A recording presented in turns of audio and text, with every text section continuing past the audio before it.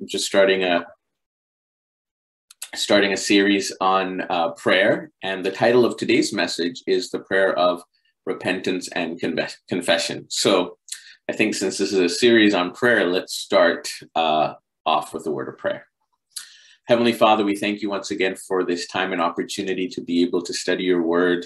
Lord, for your word to challenge us, for your word to convict us, for your word to transform us, and for your word to guide us and lead us.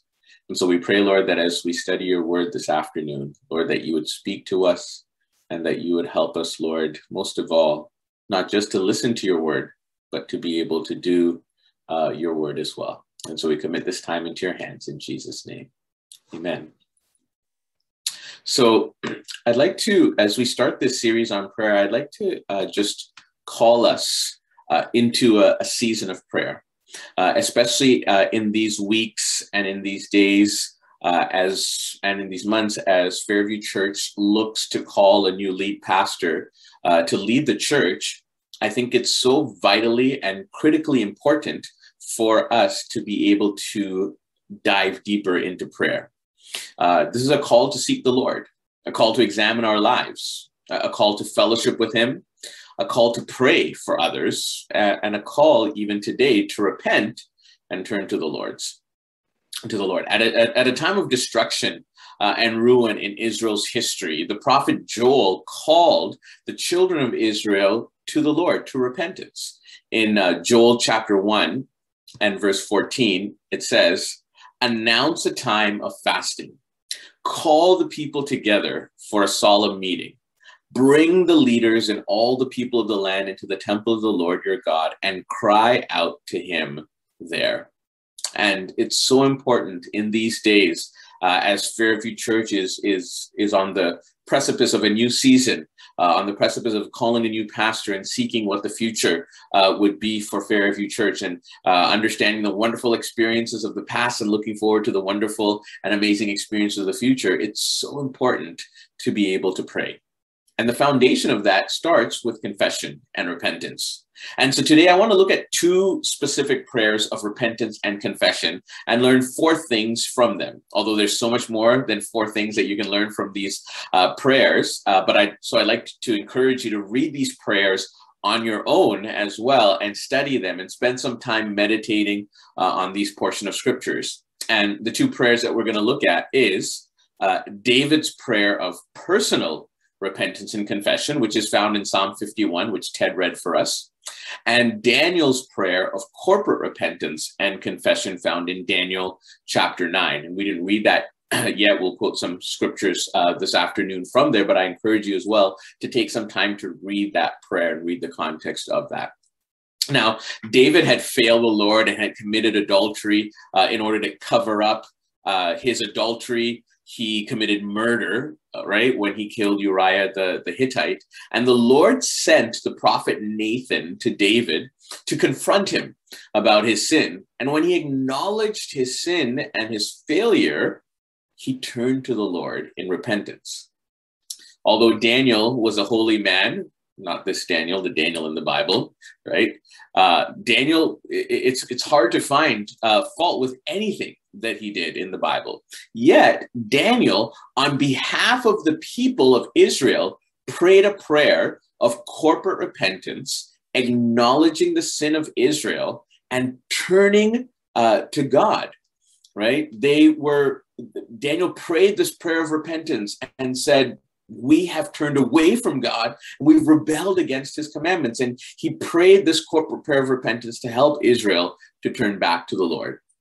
So let's look at both of these prayers and learn a few things about repentance and confession, both in a personal sense, but also in a corporate sense as well. Personally for each one of us and corporately for Fairview Church or the church as a whole as well. But before that, let me tell you a story of a man named Des. Nicky Gumbel tells the story about Des, who was radically changed by an alpha program. Des was addicted to cocaine. He was a bouncer at a nightclub, which led to more and more violent tendencies and more into drugs and drinking. And one night he overdosed. And in that moment, he cried out to God. because he didn't want to die. And the next day he woke up and he didn't want cocaine anymore. He had a day job at a store, and there was a lady there named Fiona, and she would share the love of God with him. And she shared with him about the saving power of Jesus, and she gave him a Bible to read. And he asked her, Fiona, out on a date, and she said no, and he kept asking, and she kept saying no, but he kept reading his Bible. The Bible that she gave him, and realized that it was God who was working in his life and who helped him actually give up cocaine. And so he asked Fiona if she would take him to her church. And so she did. And he heard about an Alpha program that was starting. And so he decided to go to that Alpha program. He found it so welcoming and open to any types of questions. And it helped him to think deeply about faith. And so he wondered how he could be forgiven for all of the terrible and the bad things that he had done. But as he journeyed in that session of Alpha, the group really changed his outlook on who Christians were because of their sense of family and community and the love that they shared with him. And finally, he ended up committing his life to Christ, and he has been changed. He had this time of repentance and confession and turning to the Lord. He eventually ended up marrying Fiona, and they have a child. And now he's running an Alpha program as well, calling it an Alpha program from gangs to grannies. And it's a wonderful testament of what God can do to change lives by his grace as we repent and turn to him. So what is repentance? I'd like to offer us a way of studying these two prayers to be able to say that repentance is to remember, to recognize, to request, and to receive. These four things let's look at. Remember, recognize, request, and receive. So the first is to remember the greatness of God. See, we can turn towards people, towards community, towards loved ones, towards friends, but ultimately the only person who can help us is God. And we need to recognize this. We need to come to a place of acknowledgement that he is the creator and he is the solution for all of our problems. And David said this in Psalm 51, verse 1, "Have mercy upon me, O God, because of your unfailing love.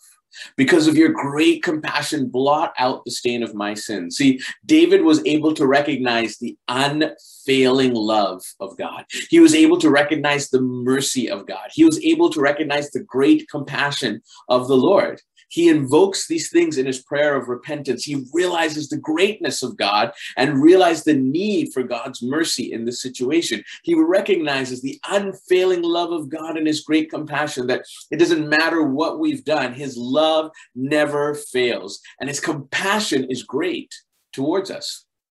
Daniel, in a similar sense, in Daniel 9, verse 4, he said, "I prayed to the Lord my God and confessed, 'O Lord, you are a great and awesome God. You always fulfill your covenant and keep your promises of unfailing love.'"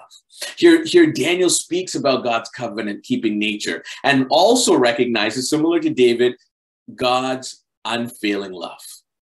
Oftentimes, people fail or resist in turning towards God because they think that he is a God of wrath or will be displeased in what they've done. And it can't be further from the truth. It's not about how bad or how terrible we are, because God is a God of love with unfailing mercies and great compassion.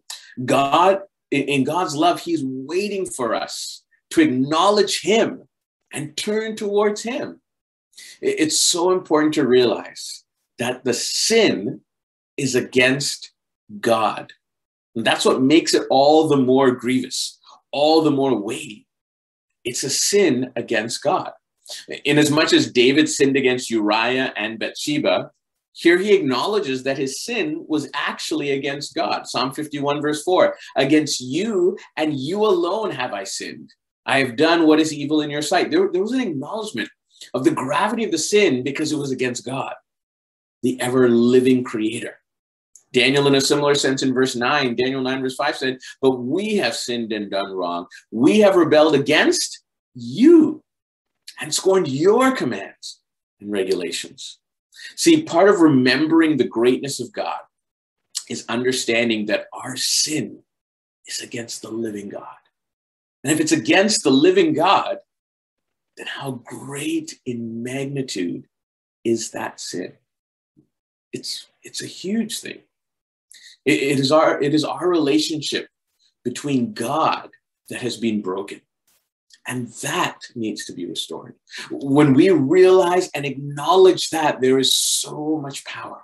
Recognize God's greatness. And in recognizing his greatness, let's acknowledge that we have sinned against God. It makes the gravity of our sin so great, but all the more so wonderful that Jesus forgives. The second thing is to recognize our sin. In our culture today, this is something that's very difficult to do, because we want to be accepting and affirming and welcoming of everyone, but at the same, and which is good, we want to be welcoming for everyone, but we have to also be able to call sin, sin. And if we can't do that, then where's the place of forgiveness? Where is the place of reconciliation if there's no separation? Where's the place of healing if there's no brokenness? Where is the place of unity if there's no division, or peace if there's no trouble, or mercy if there's no failure? Where is the place of grace if there's no transgression? And so this first step is to recognize sin, to call sin, sin. And the word of God clearly delineates what is sin. And we have to be able to stand for the truth of God's word. Only unless we acknowledge sin can we really realize the fullness of God's unfailing love and realize the fullness of his compassion. Because if you don't call sin, sin, then what's the need of compassion? What's the need of forgiveness? What's the need of healing? What's the need of mercy? We need those things because we are sinners in need of God's grace. In order to experience the fullness of God's love, the fullness of his mercy, the fullness of his compassion, the fullness of his forgiveness, then there needs to be an acknowledgement on our part of our need, that we have fallen short or have not met the standard of God's glory. Psalm 51, verse 3 and 4 says, "For I recognize my rebellion. It haunts me day and night. Against you and you alone have I sinned. I've done what is evil in your sight." See, repentance is turning away from your sin and turning towards God. But to turn away, there first must be an acknowledgement of sin. We're all sinners in need of God's grace. The Bible says that we've all sinned. That part is clear. The next step is for us to acknowledge it.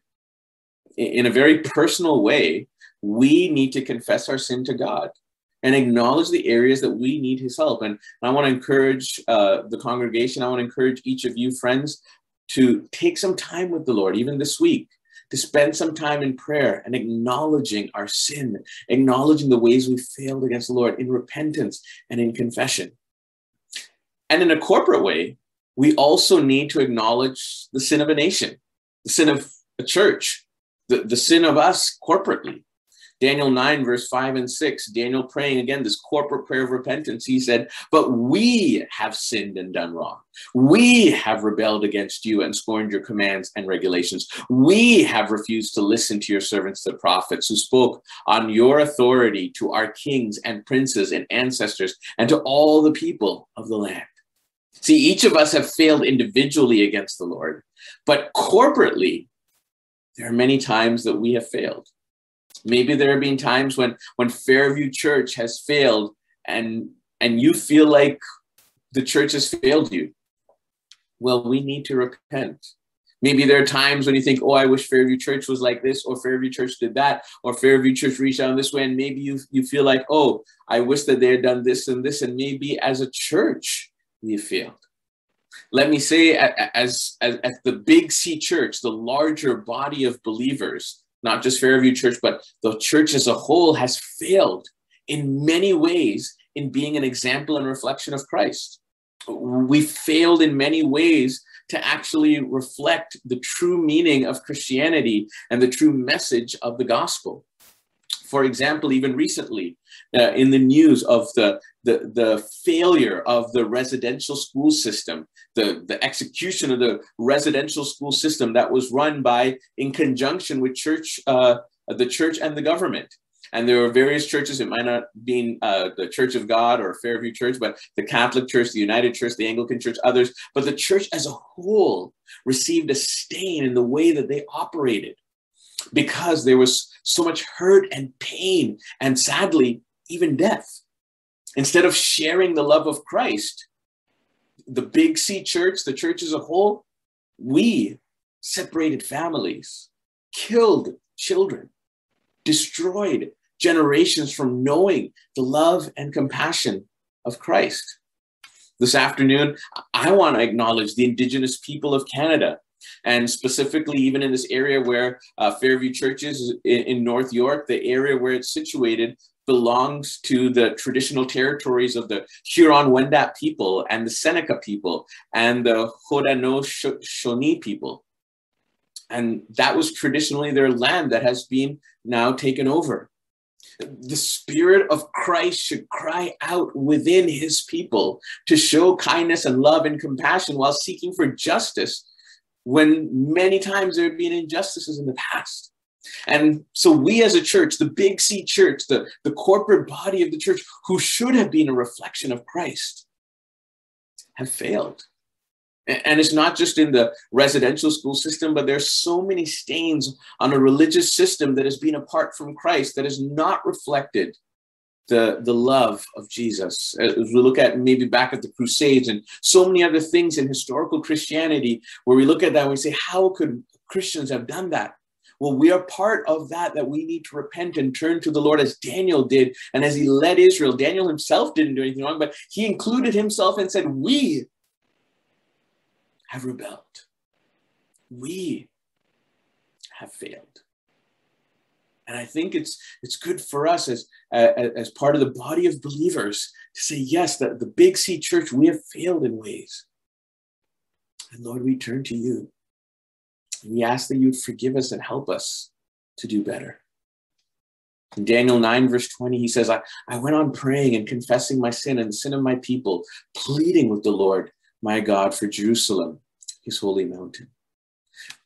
I know I have failed personally as a pastor, and maybe there are times when I should have called people and I didn't, or visited people I didn't, or prayed for people and I didn't. I know that in me, the humanity of in me has failed in so many ways and fashions, and I look to the Lord for his forgiveness. And corporately, as a body of believers, there's so many times when we have failed to show the love of Jesus and to cry out for justice and to speak up for those that don't have a voice and to do our part to make Christ's love known. And so let's take time to turn to the Lord in all those areas, just as David turned to the Lord in a very personal way. But Daniel, sinless as he was, but he included himself in that part of Israel as part of his people that said, Lord, we have failed. Lord, we need to do better. So please help us. Number 3 is to request cleansing and forgiveness. This is what really sets Christianity and Jesus apart from everyone else and every other religion, is the fact that the God of all the universe came down to earth to die so that we could be forgiven. Isn't that amazing? Isn't that wonderful that the Creator God would come down to earth and die on the cross so that you and I can be forgiven? This is what gives us wonderful hope. This is what offers the opportunity for us to acknowledge our sin, because we know that there's hope and forgiveness offered by Jesus as we come acknowledging our sin. David, after acknowledging God's greatness and his great failure, asked for cleansing and forgiveness, and we can do the same. Psalm 51, verse 2, wash me clean from my guilt. Purify me from my sin. Verse 7 says, purify me from my sins and I will be clean. Wash me and I shall be whiter than snow.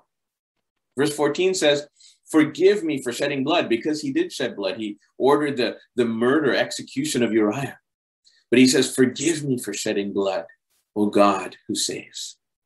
Sadly, we live in a world right now where cancel culture has become the dominant thing. There's no room for mercy or forgiveness in cancel culture. If you've done something wrong in your past, even if it's 20 years ago, you're doomed.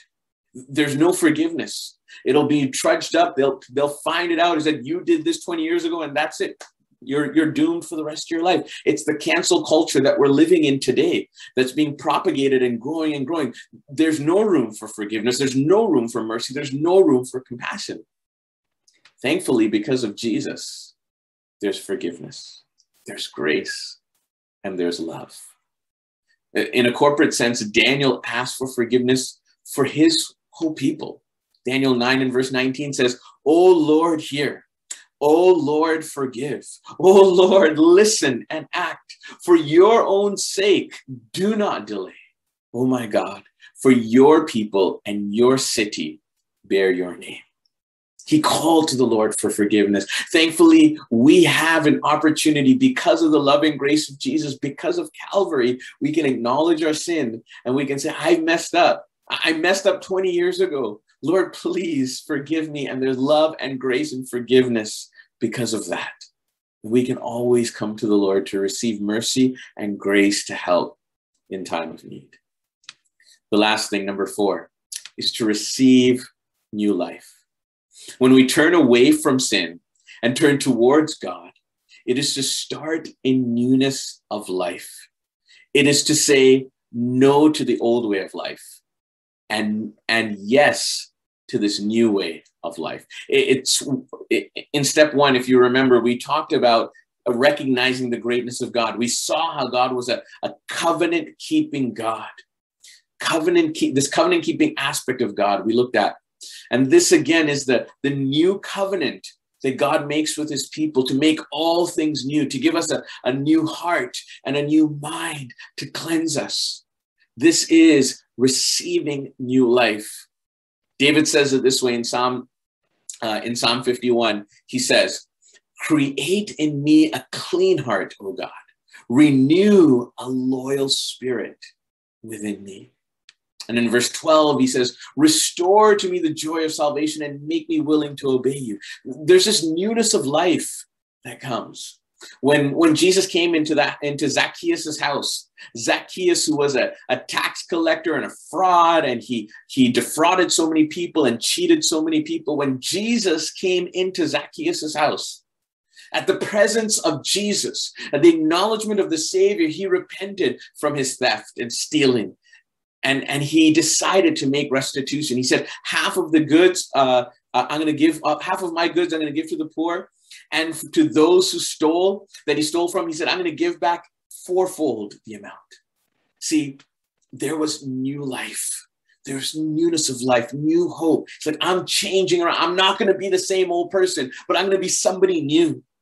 When people came to John the Baptist to be baptized, he told them to show and demonstrate works that reflected their repentance, that reflected their change of life. He said, don't just come to me the way you are. I want to see these works, these demonstrations of fruits of repentance, that there's an actual change in life. And maybe there are things that we've been doing or ways that we're walking or things that we've done in the past. And we need to make a stark difference and say, Lord, I repent, please help me. And by your grace, Lord, let me be different. Let me receive newness of life.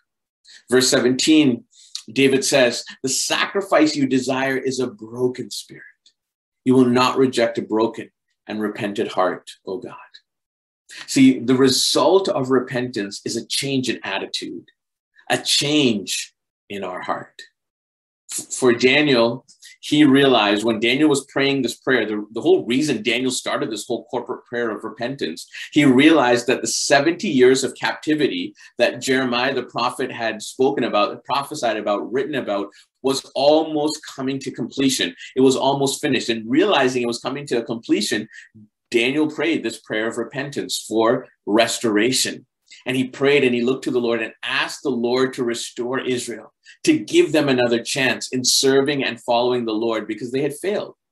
And so Daniel prayed this prayer of repentance and confession with hope of newness of life, with hope that Israel would be restored back to the promised land as Jeremiah had prophesied about. He prayed this prayer to have new life. People of God, friends, how are we going to respond to the call of repentance and confession? As we come to him today, acknowledging our sin, acknowledging our failure, acknowledging our iniquity, acknowledging our transgression, there's newness of life for us. There is new life that the Lord wants to impart to us. In 2 Corinthians 5 and verse 17, it says, this means that anyone who belongs to Christ has become a new person. The old life is gone, and the new life has begun. Friends, God invites us. Jesus invites us to repentance and confession, to acknowledgement of our sin, so that we can experience the fullness of his love and grace and forgiveness and bring us in to newness of life. Whether this is in a personal sense, or maybe this is in a corporate sense for Fairview Church. Whatever it might be, let's look to the Lord and ask the Lord to renew us. Oh Lord, revive us as in the days of old. Oh Lord, refresh us. Oh Lord, renew us. Oh Lord, do something new as we come to you in repentance and confession and in looking to you for forgiveness of our sins. And in corporate repentance, coming to you for help in time of need. Let me close by telling you the story of a man named Nicky Cruz. You might have heard of him. From the age of about 3.5, Nicky Cruz was regularly beaten. At the age of 9, he attempted suicide after several beatings. He was one of 19 children born to parents who practiced witchcraft in Puerto Rico. His mother was a witch and his father was a satanic priest. Once his mother called him the son of Satan. But at the age of 15, his father sent him to New York City to live with his brother. He soon left his brother and decided to live on the streets of New York City. By the age of 16, he was part of one of the most ruthless gangs called the Mau Maus. Within 6 months, he became their warlord or their president. And other gangs and even the police were fearful of them. And his life just kept getting more and more violent. His best friend, Manny, was stabbed and killed, and he bled out in Nicky Cruz's arms. Then one day, Nicky Cruz met David Wilkerson, who was called from being a country preacher to New York City to preach the gospel in that place. And David Wilkerson showed Nicky Cruz something that he had never experienced in his life before. And that was love. Nicky beat up David Wilkerson. Nicky spat on him. Nicky threatened his life. But Wilkerson wouldn't give up pursuing Nicky Cruz with the love of God. Wilkerson said, and these are some quotes from Nicky Cruz's website as he talks about this transformation that occurred in coming to Jesus. Wilkerson said, quote, "You can kill me and cut me into 1,000 pieces and throw them right there on the street, but every piece will cry that Jesus loves you, Nicky." Can you believe the boldness of David Wilkerson to share the love of God to this gang warlord? Nicky said, quote, "One night against all odds," he writes about this experience, and he says, "One night against all odds, Jesus Christ broke through the walls that surrounded Nicky's heart." Nicky describes it as if he had been admitted to a Holy Ghost hospital.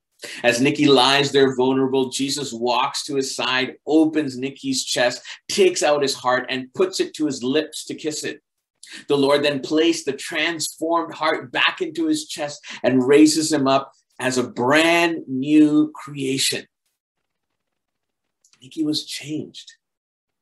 It was amazing. You can read the story in the book, The Cross and the Switchblade, or also Nicky Cruz's own biography called Run, Baby, Run. And he talks about the day that Jesus broke through his heart and his heart was broken and he repented and he confessed his sin and turned to Jesus as he was pursued with the relentless love of God demonstrated by David Wilkerson to him. Nicky Cruz then became an evangelist as well, and he started sharing the love of Jesus to millions worldwide. For the last 60 years, Nicky Cruz has been sharing the love of God because his life was transformed by the love of Jesus, and he became a new creation. And his book, Run, Baby, Run, has been translated to over 40 languages. And as I mentioned, his story is told in the book and also the movie, The Cross and the Switchblade. Such a wonderful story of life transformation, such a wonderful story of repentance and conviction and turning away from sin and turning to God, turning away from a terrible lifestyle and turning to God and acknowledgement and saying, Lord, I need you to change me. Lord, I need you to transform me. Lord, I need you to do something new in my life. And it's amazing to see a brand new life that Nicky Cruz had, not what he had grown up with, not what he was living on the streets, but something completely different that God had brought him into because of the love of Jesus. Friends, the Lord is inviting us today to come to the altar. Seek him. Find him. Come to that altar today. Let's come to the altar in a virtual sense, since we're gathered online. Let's come to the altar and let's worship the Lord in repentance and in confession. As we sing this song, we'll come to the altar. Let's acknowledge our sin. Let's acknowledge the ways we failed, personally, corporately. And let's turn to Jesus with all of our heart because he wants to forgive and he wants to create newness of life in us. Let's look to Jesus at this time. Let's sing together. We'll come to the altar and let's worship the Lord and let him transform us and change us as we turn to him. God bless you.